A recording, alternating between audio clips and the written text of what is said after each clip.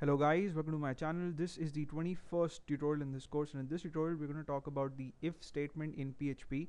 And the if statement is a selection construct, and it's used to make decisions in programming, and it's one of the most important and used programming constructs. And it's important not just in PHP but in all programming languages. And syntax of if in PHP is similar to the syntax of if in most programming languages. And I have a file opened up in my text editor. It's called if.php, and on line number 6 in this file I have the opening PHP tag. On line number 17 I have the closing PHP tag, and I have some code in between.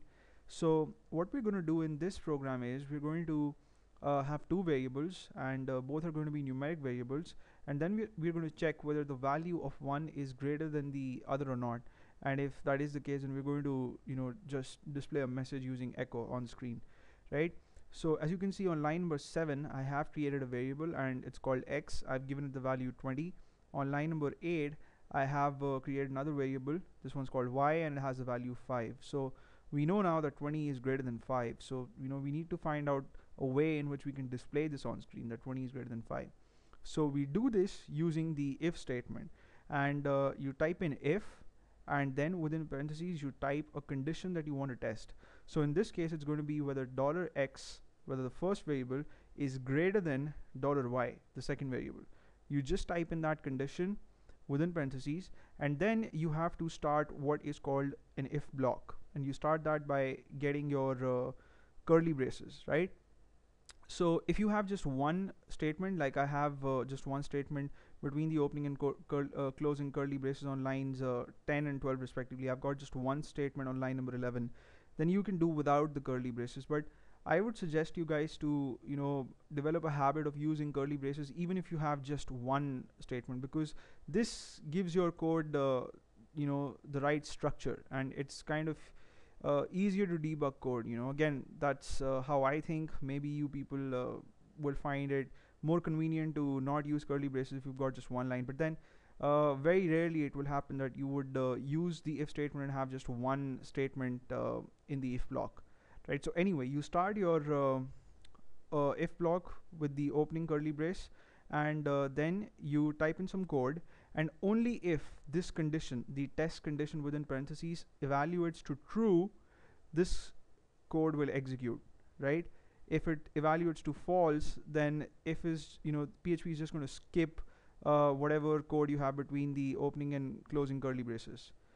And to cover the other scenario, I have another if statement on line number 13, and this one checks the reverse condition. That is, it checks whether the second variable is greater than the first variable, or I have written the condition in this way that $x is less than $y. So here we are checking whether $x is greater than $y, and if that's not the case, then we also need to check whether it is less than $y, because that's not obvious, right? And even if it is obvious, we haven't checked out the else construct here, so we would have to do it with if. So anyway, I digress. You type in if, then the condition is within parentheses, just the way we did here on line number 9, and then the echo statement is slightly different this time. I have $x is less than $y instead of $x is greater than $y, right? I'll save this file and show you guys the output. Open my browser, type in localhost, and then if.php, press the enter key, and there we go. We see 20 is greater than 5. And if I would change the values of these two variables, let me make this 50 instead of 20. I'll save the file, and I press the enter key. I see 20 is less than 50, right? So both the cases are covered. Now what will happen if I give both the variables the same value? So let me change this to 20, right? I'll save the file and I'll refresh my browser to see that I don't get any message. So this is because we haven't informed PHP about what it's supposed to do in case both the variables have the same value. So you could have another if block here in which you could test whether the values are equal or not, and the test condition for that would be if $x is equal to $y, right? And if that would be the case, then you can have an echo statement and display the appropriate message that both the values are equal, right? So that's it for now. I'll see you guys in the next video, and in the next tutorial we'll probably talk about the if else statement, or just the else statement. And I hope you guys had fun watching this video, and you may subscribe to my channel if you haven't already. See you in the next video. Till then, take care.